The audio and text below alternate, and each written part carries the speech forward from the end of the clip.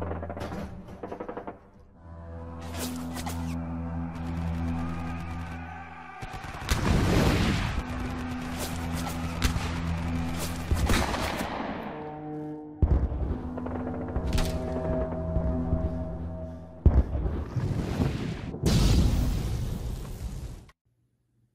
guys, Lieutenant Dan here with a quick video on the progress of my painting.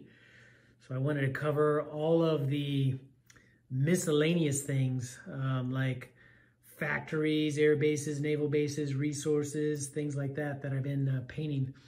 So, you know, this one took a long time for me to figure out what color I wanted to use throughout. You know, I didn't want to have you know, a lot of different colors.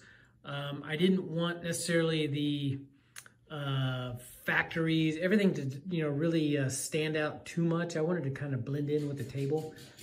And so I kind of settled in on a satin, it's called Ivory Silk. So it's kind of, you know, it's kind of like a cream. And then I weathered it with some Quickshade Strong Tone by Army Painter, just to give it that dirty weathered look. And you know, I think it came out great. Yeah, I've been this will be like my second game that I've been playing with these painted pieces, and you know, it just really looks nice. I'll maybe do a flyby on some of the things that are set up on the table now, but let me just show you the items that I have that I've painted. And so we'll start off with these resource rocks. You know, I got these at HBG. You know, they're that they come that silvery, I don't know, basically silvery gray rock. Although that did look nice, I kind of wanted to have all my, you know, all the victory things and things that I don't know. I just didn't want them didn't want them to be a different color, so I just painted them that cream color. And then the weathering, you know, that dirt, I think it looks pretty neat because they do look pretty dirty, kind of random, you know, looking. Then let's see, take a look at the naval bases.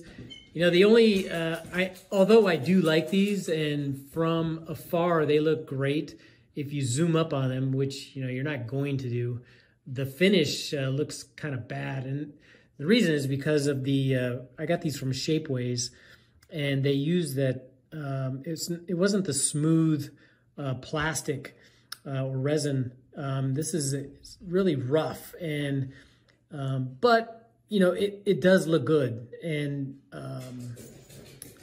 sorry about that, my dogs are running in and out. But you know, they do look good.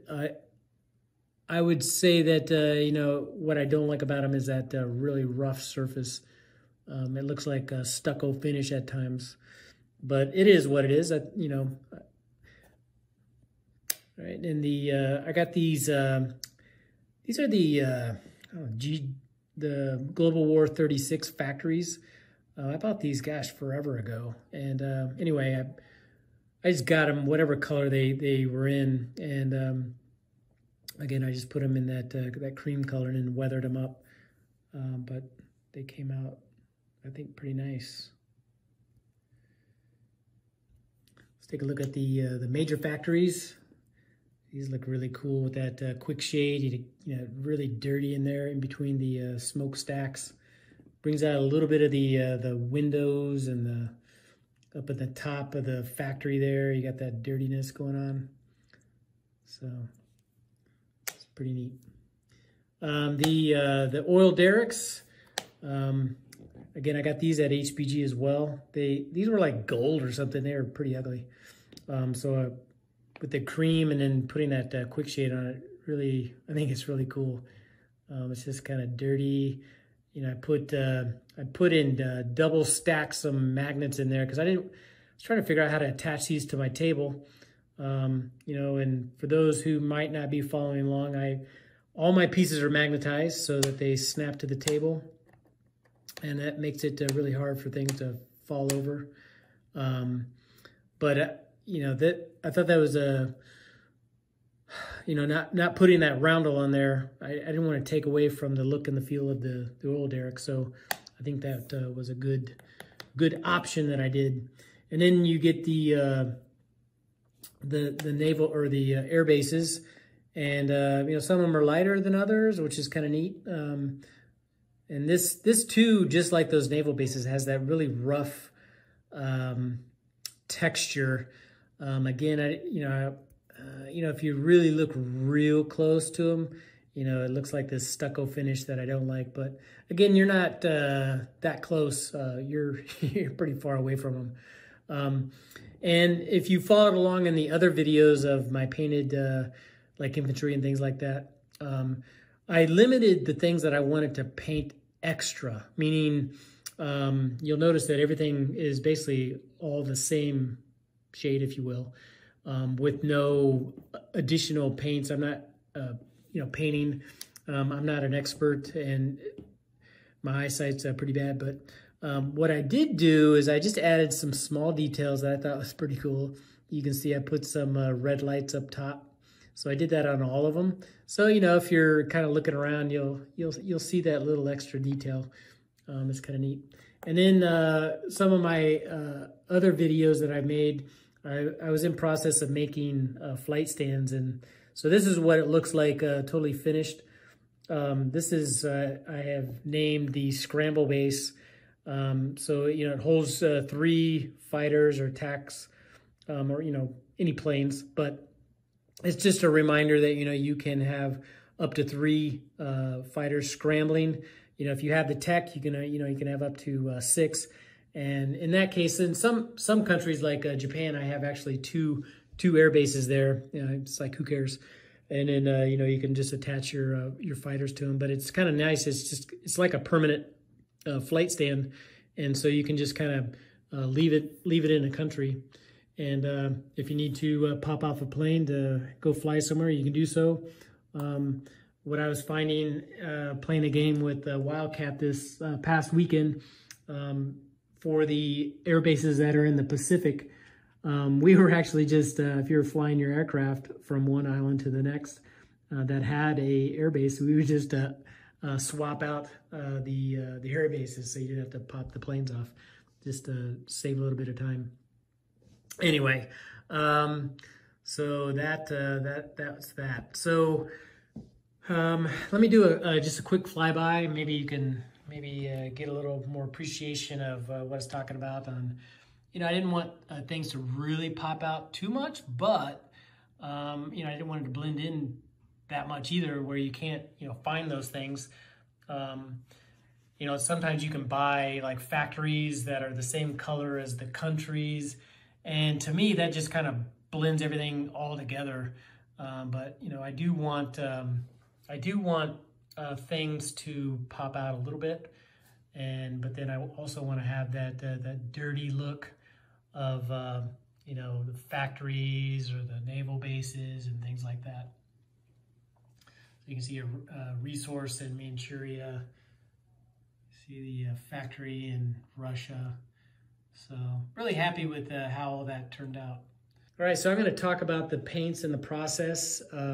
So for those of you who don't care to stick around, thanks for joining.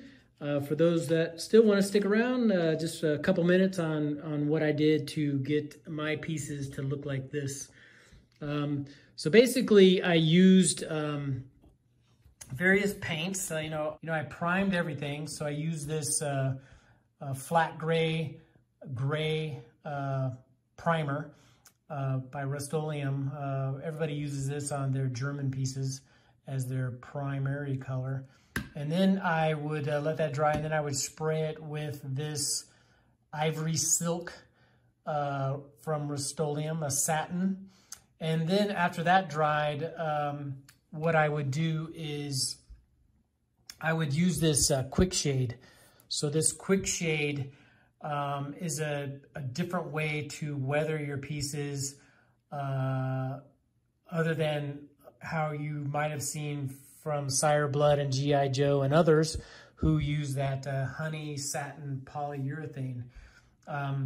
It's basically doing the same thing. I just didn't like having to dip the pieces in it. In fact, the instructions on this are, it does say to dip your pieces, but I just didn't like that whole shaking and dabbing it off with a rag and things like that. So I wanted to be able to paint it on.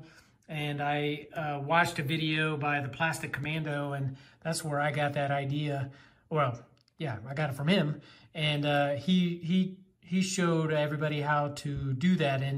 And so what I didn't do is just put that on full strength. What I did was I'd put a couple drops, like maybe, depending on how many I was doing, let's say 20 drops of that paint, that Quickshade, I should say, in one of these dimples. And then I would thin it down by using this odorless turpentine. And I would do about anywhere from 3 to 5 drops, depending on, depending on the consistency and how much dirtiness I wanted. And then I would just paint it on. I'd paint it on with a brush, kind of a small brush. I didn't have to worry about being really detailed or anything. You just kind of paint it all over it. Let it dry for just, I don't know, maybe like a minute or so, if that. And then all the Quickshade will settle in and all the crooks and crannies, and then that will give you the ability to go back with the paintbrush and kind of work out where you didn't want things to be overshaded. So you can just kind of wipe it or, brush it or smooth it back out or something like that. And then that's it. Then you just let it set overnight, maybe, I don't know, sometimes up to 2 hours, or I'm sorry, up to 2 days. And then after that was dried, they'll be real shiny. And then what I would do is I would spray them with this anti-shine matte varnish from Army Painter. And this will cut down the shine, and it just really flattens things out. And to me, it really brings out the details even more, because I guess your eyes aren't really looking at the shininess. And so it really flattens it all out, but then you're able to see all the dirtiness and the crooks and the crannies on the pieces. All right. Well, I hope you like this video.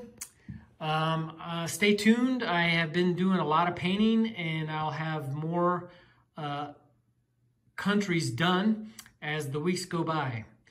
So until then, take care.